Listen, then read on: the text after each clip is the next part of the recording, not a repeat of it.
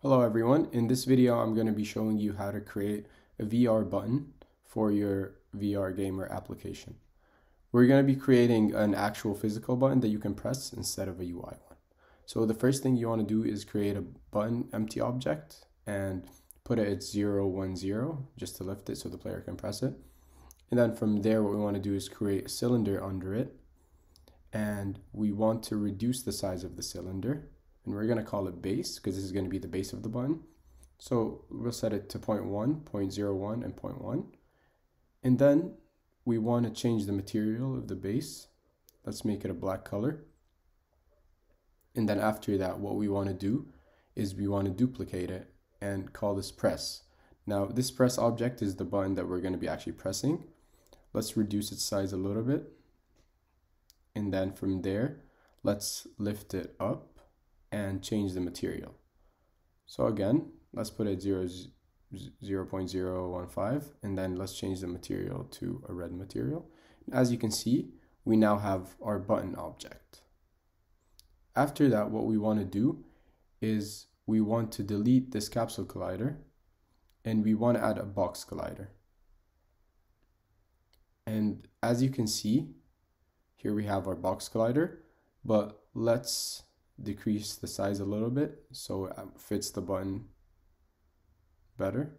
And then after that, what we want to do is we want to go ahead to our normal view and make sure that it is good. Okay, perfect. We now have our collider. Next thing we want to do is we're going to duplicate our press object and call this object collider. And then we're going to delete this collider from this press object. And the reason we're deleting it is because we want the collider to be on a separate object. And as you can see, we have it on the collider object, and that's why we duplicated it. And now we're going to remove the meshes from the collider.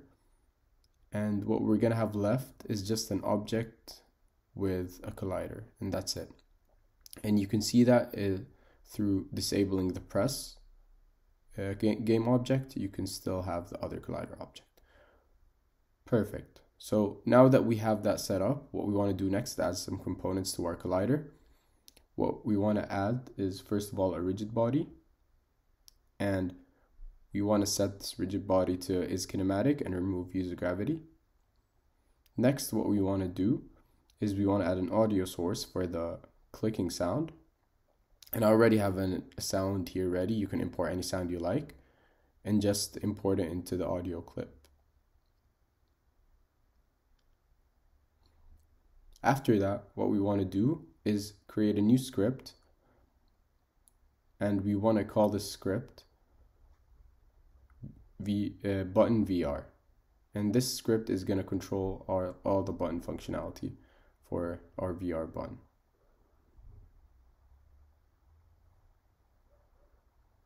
And we're going to drag the script into the scripts folder.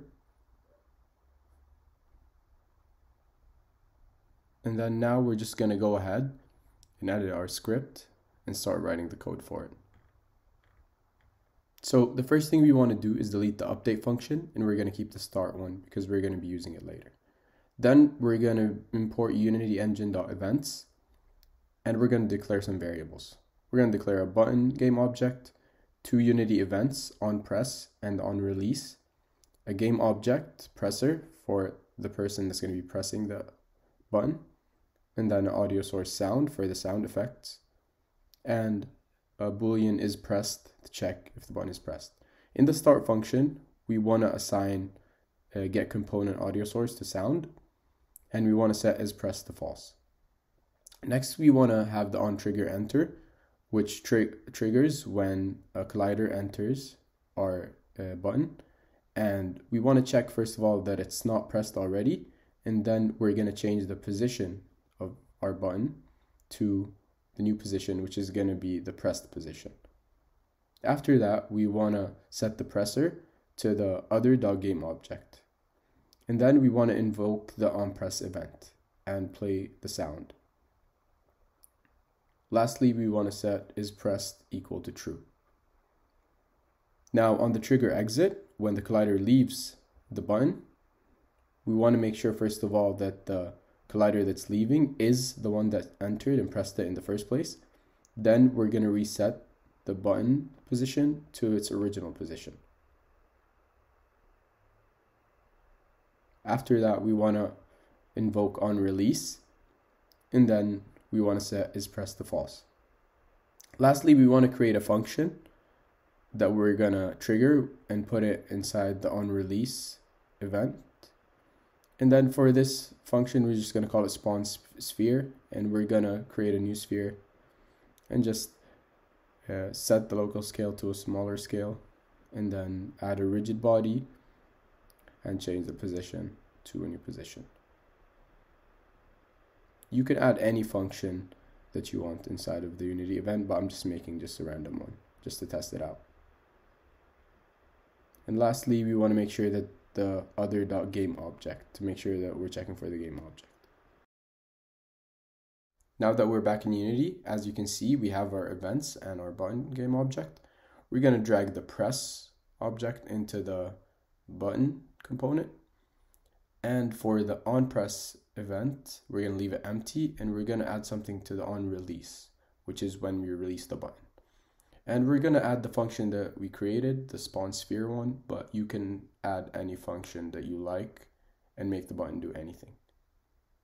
After that, what we want to do is go ahead and go to our project settings, and then go to our layers, and we want to add two layers. First of all, the hands layers, and then the interactive layer. And the interactive layer is going to be for our button, and the hands layer is going to be for our hands.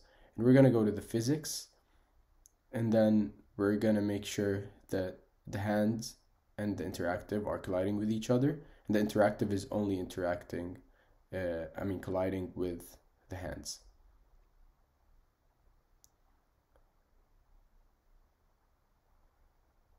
Next thing, we want to change the button layer to our interactive layer and select yes, change children, and then change the hands to the hands layer.